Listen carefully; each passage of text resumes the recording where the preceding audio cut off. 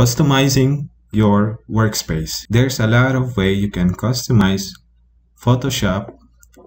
Let's say if you want to customize your interface, general interface, you can go to Edit. Under Edit, you can find this Preferences. Under Preferences, it's either you want to click Individual Setup or you can click the General.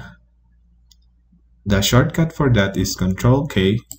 So click on that and it will pop up this dialog box. If you click on the interface, you can change the color of the interface. This is the default. As you can see,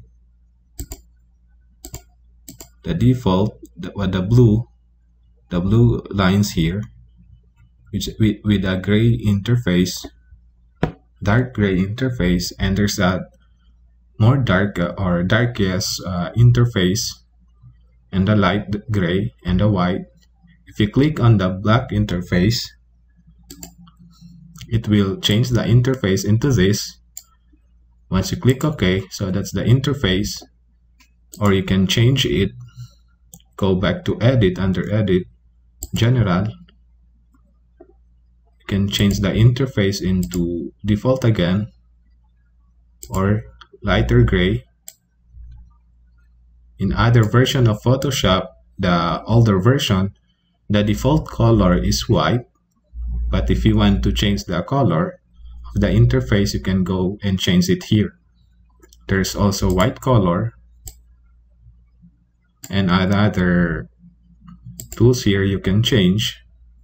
You can tweak some tools here, or I mean some preferences here. If you're working with 3D, you can adjust some settings here. For this, I won't go through all this setup. I'm just going to show you on how you can change the interface. That's how you can change it, and click OK. Another way to change your interface is, let's say this is the dark one. You can right click on this and change to black, or dark gray, medium gray, gray, light gray, or any right click on this, or you can change different color.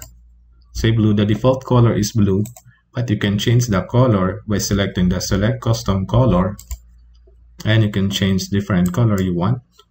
Say I want green, click OK, and it will change to green. But if you want to revert it back to the default, you can right click on this area, or here, right click here and change to default. Either way it will function. Or if you want to create your own workspace, you can go to here on the drop down. By default, the interface of Photoshop is Essential. There's another interface like 3D, graphic and web, motion, painting. If you click one of those, it will change the interface into the setup, which is intended for their purposes, for 3D if you are working with 3D, or graphic and motion, or graphic and web, also motion, painting, photography, you can also create your own workspace. Let's say we select the Essential first. We are going to copy the setup of the Essential, and let me just click it and customize this one. You can drag and drop or stretch here, so it will give you more space here. So let's say I'm in the Essential and I want to create my own workspace. You can click New Workspace, say JAZDRAFT Workspace, and click Save. As you click on this, we are now in Workspace of JAZDRAFT. Now we can change the workspace. Let's say I want to remove this color color panel, I can click on that and drag it down here and click X, and I will just put what I want. Say this libraries and drag it there. Also, I want to remove the adjustment.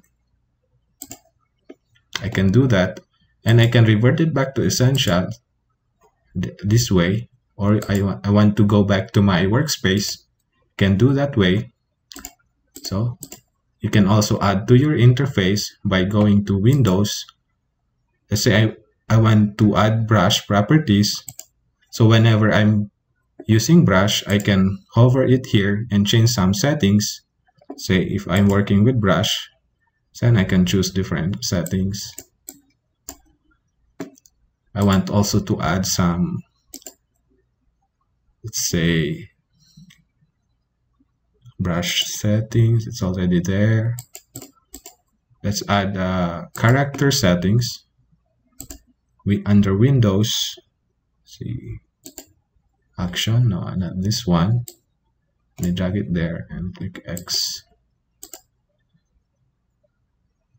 These paragraph styles, let's say I have text, I'm doing some text here, then I want to adjust, I can go here and change. So I will add also paragraph.